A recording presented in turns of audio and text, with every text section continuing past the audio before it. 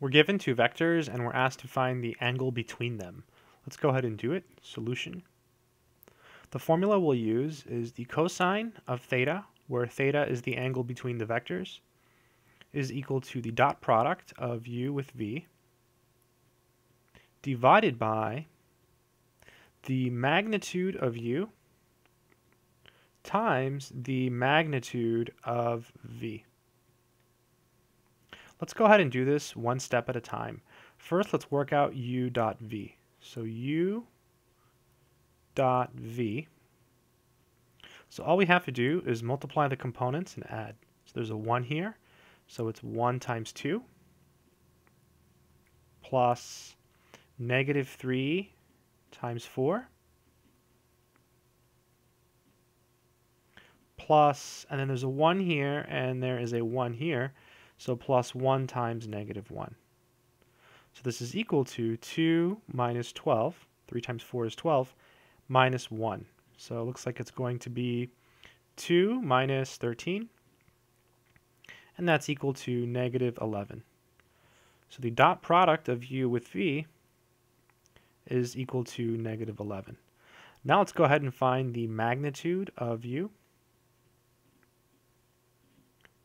All you do is you take the square root and you square each of the components and you add them all up. So it'll be 1 squared plus negative 3 squared plus 1 squared. So this is equal to the square root of 1 squared is 1, negative 3 squared is 9, and then 1 squared is 1. So we end up with the square root of 11. Let's find the magnitude of v. It's equal to the square root. And again, you just square the components and add them all up. So 2 squared plus 4 squared plus negative 1 squared. This is equal to the square root of, let's see, 2 squared is 4, 4 squared is 16, and negative 1 squared is 1. So this is the square root of 21. It looks like we're ready to go back to our formula. So u dot v, that was negative 11. The magnitude of u, that's the square root of 11. The magnitude of v, that's the square root of 21. This is equal to negative 11 over the square root of 231.